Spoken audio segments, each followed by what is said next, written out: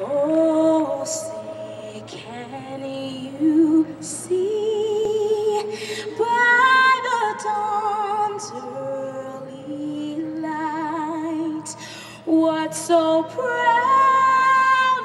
we hailed at the twilight's last gleaming, whose broad stripes and bright stars and the rocket's red glare, the bombs bursting in air, gave proof through the night that our flag was still there.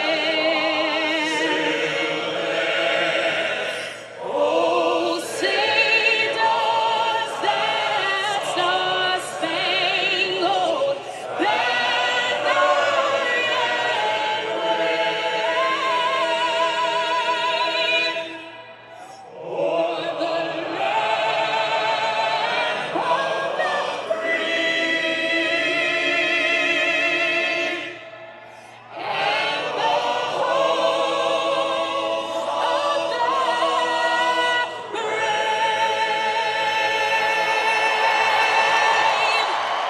Now, being out here at Dodger Stadium, you a big Dodger fan now that we're in the playoffs? I am a huge Dodger fan, yes, I am. And I'm rooting for them to go to the World Series and bring it on home.